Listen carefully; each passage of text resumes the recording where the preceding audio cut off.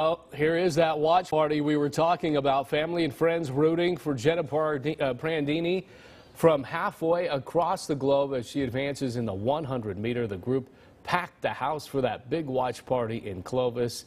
And again, as Andrew mentioned, the NBC Olympic cameras were there along with our cameras. Our AJ Cotto had a front row seat. Joins us live now. And AJ, everyone holding their collective breath for at least 11 seconds. Alex, yes, that's right. There's definitely plenty of support locally for her. You can see that the windows here in Old Town are painted for her. And tonight, family and friends were glued to the TV cheering her on. Seated halfway around the world, but cheering as if they were there.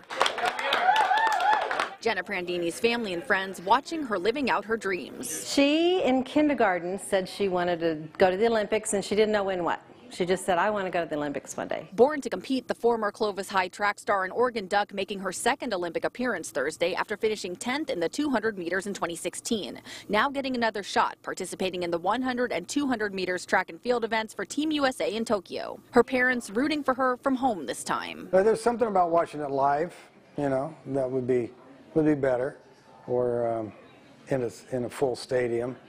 But it's exciting here. Don't get me wrong. It's just as thrilling. Former college roommate, teammate, and friend Ashante Horsley says Prandini's dedication is what sets her apart. She's extremely disciplined, more than anyone who I've ever met, and so I think that there's not very many limits to what she can accomplish. The Valley, especially in Prandini's hometown of Clovis, showing their love with painted storefronts and signs.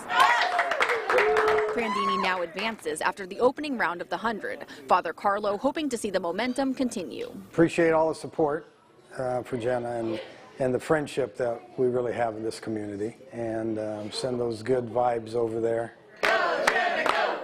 Go, Jenna, go! The rounds progress. The events will be in the early morning hours at 3 a.m. and 5 a.m. She will be running her choice event, the 200, on Sunday morning. Reporting live in Clovis, AJ Cotto, KC24, local news that matters.